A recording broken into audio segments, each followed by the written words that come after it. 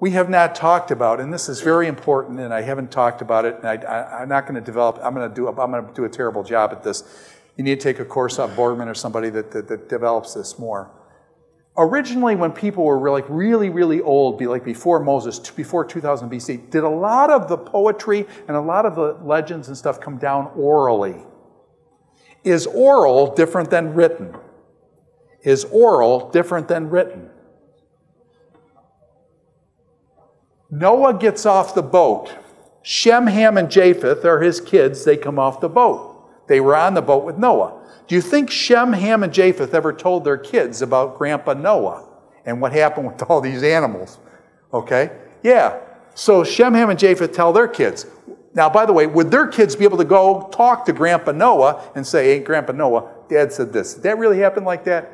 Would Grandpa Noah be able to straighten them out? Okay? Do you ever have Grandpa straighten you out? Anyways, so, but then what would happen? After 3 or 4 generations, would the story probably migrate?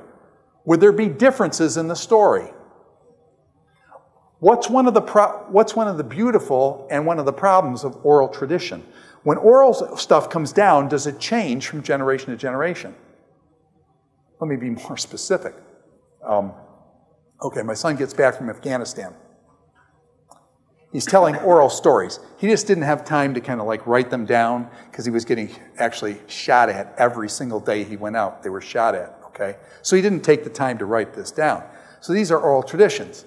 So now he tells them, he's got a brother, Zach, and a couple sisters and stuff, and so we're sitting around the table, and he's a wonderful storyteller, and he tells stories, and so he tells a story, and all of a sudden, everybody is laughing their head off. He tells us something that was really stupid, and it was really funny, and everybody's laughing their heads off and things like that, and he tells a story. The children leave. My kids, okay, leave. Elliot turns now to the old man, me, and his wonderful mother, and question, does he tell us the same story? And when he tells it the second time, his parents are almost in tears. Question, was it the same story? Yeah, it was the same story. Question, did he leave out some details? Yes, he did. And when the kids left, he dropped some stuff on us that just totally blew me away. Question, was it the same story? Yeah, it's the same story. Can you tell a different story? You know who's great on this? Dr. Graham Bird here. Did you ever hear him play the piano? If you got him, and you get in his course, you say, hey, Hildebrandt says, you got to play the piano for this class. He plays jazz. So he'll play the same song, but does he ever play the same song the exact same way? No. He does jazz. And so depending on who you are, do you tell the story differently to somebody who's 12 to 14 than you do somebody that's, say, 54 to 60? Do you tell the story differently? And when Dr. Bird plays the piano, he'll play it one way, and he'll play exactly the same song. You can hear it's the same song, but is it different? It's jazz. And so what I'm saying is, in oral tradition, do people jazz the story? In other words, you never tell the story exactly the same way. Noah tells it to his, well, Noah didn't tell it to his kids. His kids were there. The kids tell a story to the story down and stuff. Would you expect the story then to come down in variant form? And what Moses does, I think the Gilgamesh epic is remembering, Utnapishtim is remembering the Noetic flood. Only it's come down orally, and so it's got corrupted. What you have with Moses is that God comes down and says, Moses, let me tell you what really happened. And now you've got it from God coming, saying, hey, this is what really happened. Now, by the way, did the other people passing the story down, do they have the shell of the story? Yes, they do. But how should I say? God gives, the interpretation. I was going to say God gives his interpretation of the issue, but pretty much he did the interpretation, so it's kind of right on. So God tells Moses what happened. So therefore, I'm not surprised that there are echoes in other cultures that remember the story of the flood. I'm not surprised. God flooded them out, and I would expect other cultures to remember that and pass it down. Now, my guess is they didn't know Jehovah. They didn't know what was going on with it and stuff, so they made up, well, what was it going on? Was it Baal, smoking out Asherah, or what's the deal here? I mean, the gods fighting or what? So, okay, does that make sense to you then? So I would expect some of the stories to be similar, and then God gives Moses what, the revelation from God. And so that's how I'd account for the Genesis. That's how I'd account for the similarities. That's also how I'd account for the differences. Now, by the way, is oral tradition, is it beautiful? Yeah. Some cultures, they memorize, when you go back with Homer and the Iliad and the Odyssey, some of the people in Croatia and stuff have 1,200 lines of poetry memorized, and they perform it. And every time they perform it, it's, you know, some of you do theater. When you do theater, have you ever done theater 1 night, 2 nights, 3 nights? Question, every night, is it different? Yeah. It's the same, yes, but it's different. Every night you perform that, there'll be something a little different. You had a question? Yeah. So there's a flood, and everything got destroyed. Okay. All the people. Right. So after that point, wouldn't all the stories be the same? Right. So when Noah gives the story, his kids, they saw it. The story's the same. Now his kids come, and I want to say they probably check back with Grandpa. So the story's probably pretty close. Now they have kids, now Grandpa dies, and the parents die. Now there's no way to check the story. And so the story, it's like if I told somebody here to say something and you passed around orally, by the time it got to you, it would be very different than what I said. So you know what I'm saying? Orally, the stories change. By the way, what I'm telling you is fact. We know this. We can compare, actually, in other cultures, Croatian cultures, the oral thing has been checked out. But well, you should just know that. I mean, if I started something here and I told him 3 sentences, and everybody had to repeat those 3 sentences all the way, by the time it got to you, would it be the same or different? They would be different. Okay. Oh, yeah. How long is it between Noah and Moses? We're talking thousands of years. I mean, Jericho, Joshua at the Battle of Jericho. Jericho, there's a humongous tower bedded there. It's 8,000 BC. And so that means Noah has to come before that. So then you've got 8,000 down to Moses is 1,400. So you got 7,000 years there. Stories can change a lot in 7,000 years. Gilgamesh epic, let's say 2,000. So we've got at least 5,000-7,000 years that it's got to be told over. And my guess is it was much longer than that. But I can prove you can't have it any shorter than that because you got to account for towers there in the city of Damascus. There's various places that we know, you know what I'm saying? So you got to at least give me thousands of years.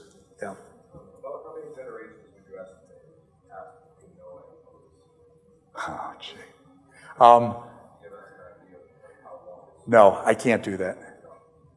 Well, let me just tell you, theoretically, I can't do that. Let me just caution you about something, okay? You say, you know those genealogies in chapters 5 and 11? Did you read the genealogies in Genesis there? No. Don't add those up. Genealogies have holes in them. They're not, when it says so-and-so is the father of, okay, let me just do Matthew chapter 1. Jesus Christ, the son of David, the son of Abraham. Excuse me? Jesus Christ, the son of David, Matthew chapter 1, verse 1. Jesus Christ, the son of David. Now you guys know, David's what? Date. Give me a date. Jesus Christ, the son of David, that's 1,000 years. Jesus Christ, the son of David, the son of Abraham. Abraham's what? So you guys know that. So, question, was Jesus Christ the son of David? See, he said no. I say yeah. You know what son of means? Son of means descendant of. Son of does not necessarily mean direct descendant. And father can mean our, well, you guys even say till this day, our father Abraham. He's not really your father, is he? He's Dr. Wilson's father. So, all right. So, okay, that was bad. Edit that. Okay. Now, but you see, the point that I'm making is, you see what I'm saying? So when you go back into those genealogies in Genesis chapter 5 and 11, I will guarantee you there are holes there, and these guys are living 900 years anyway, and you got huge gaps. You can't do that.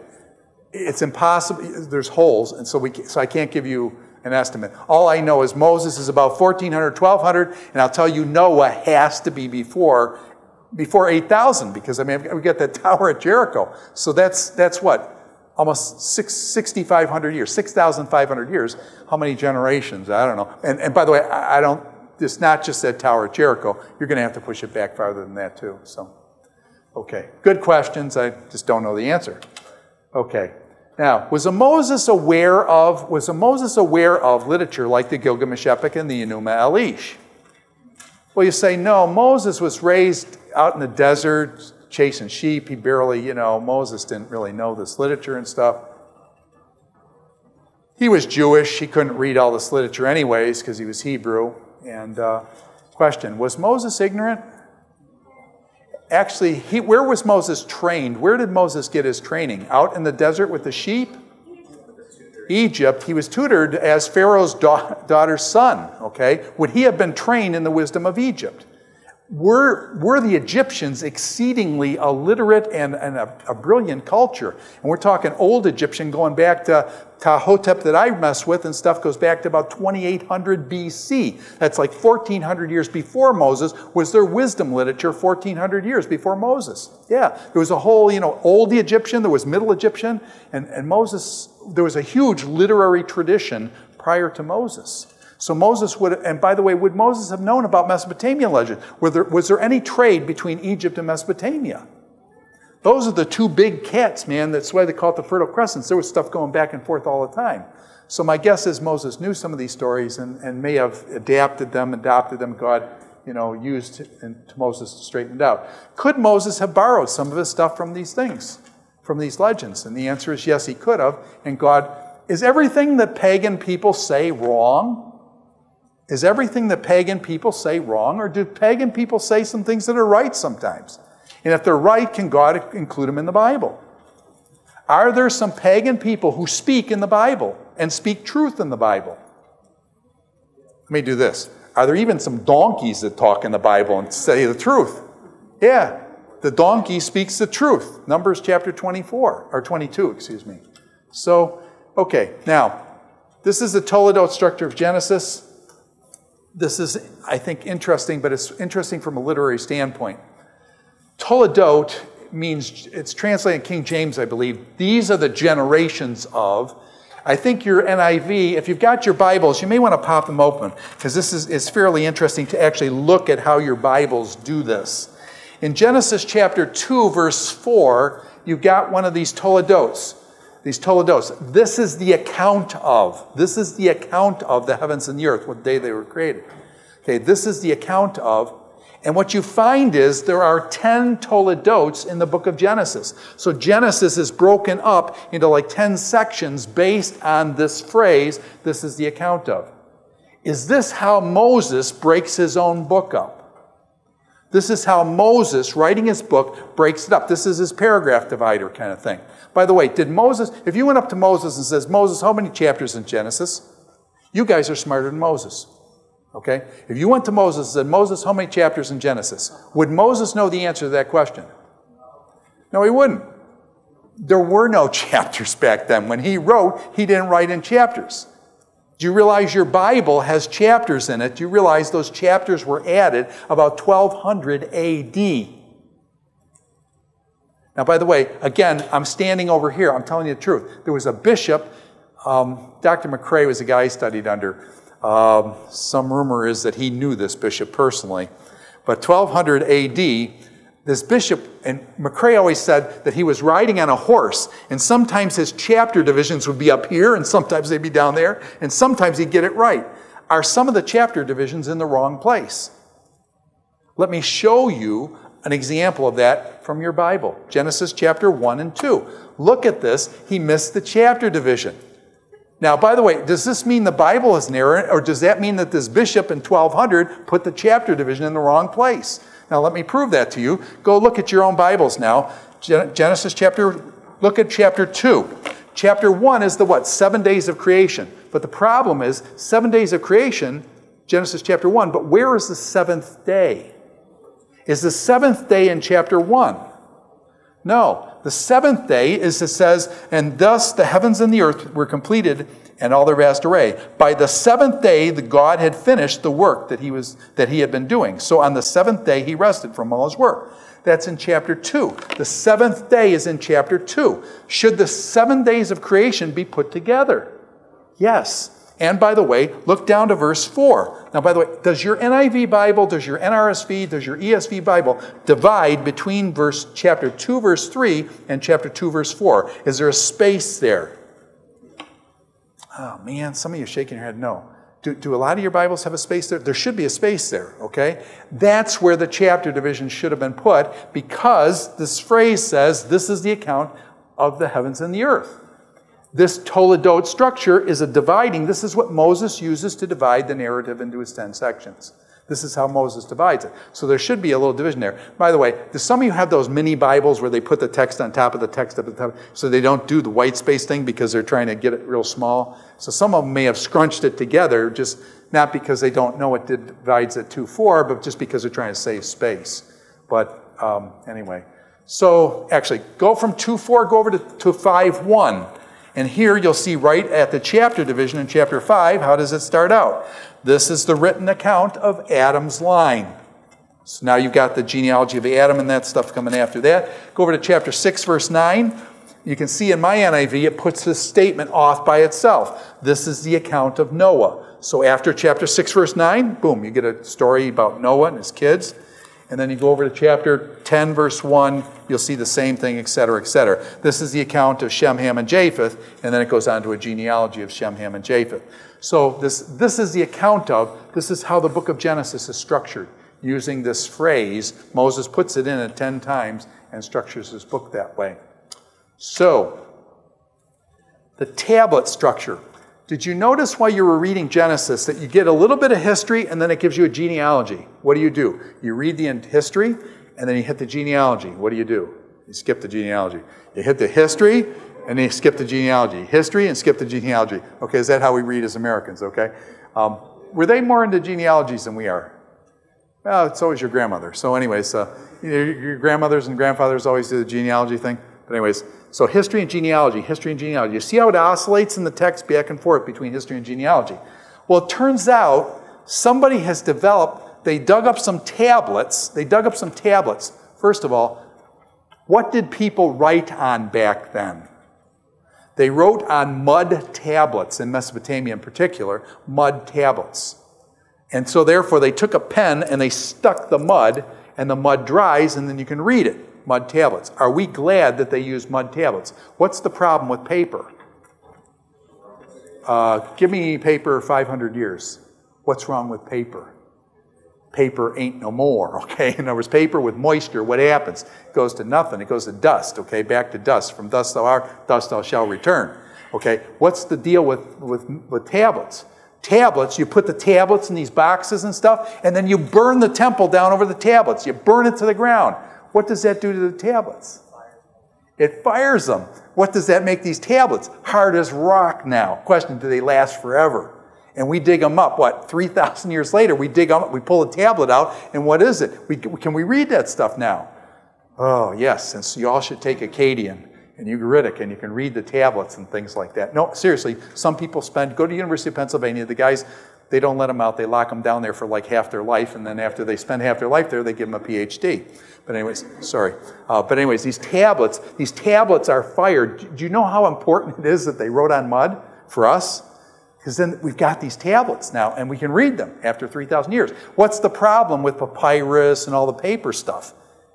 The only place that paper stuff is going to make it, like papyrus and that kind of, they wrote on animal hides and stuff, the only place that's going to make it is down in Egypt. Why does it make it in Egypt? Because Egypt is very, very, very what? Dry. Okay? There's no humidity in the air. It's the Sahara Desert and you know, the Libyans are shooting at it, so it makes it even drier. But it just, what I'm saying is that it's so dry, Egypt is the only place that papyrus really survives. And by the way, was it really good did the Egyptians write on the rocks also? Did they carve stuff in rocks? That's really good for us too, because the rocks last a long time. God did some stuff in rocks too, with his finger. But anyways, this is how the tablets, this oscillation of history back and forth, You get that in the Bible, this history, genealogy. And what this guy noticed on some of these tablets that he was reading was that the tablet structure was the front of the tablet, and then you have the back of the tablet. And on the front of the tablet, he noticed there was a title, a history, a colophon is like a scribal note saying, this tablet's mine. The genealogy on the back. So the genealogy was the back and summary. So therefore, this, when it comes in our Bible, there would be an oscillation between history and genealogy.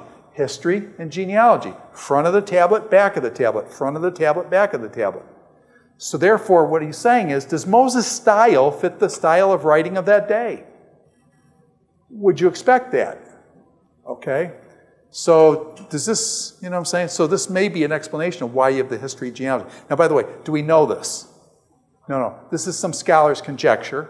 Does it make sense? It makes sense to me, but I'm not saying it's fact, okay? You know what I'm saying? This guy's conjecture, we don't know for sure, but it does seem to make sense. Yeah. What's the colophon?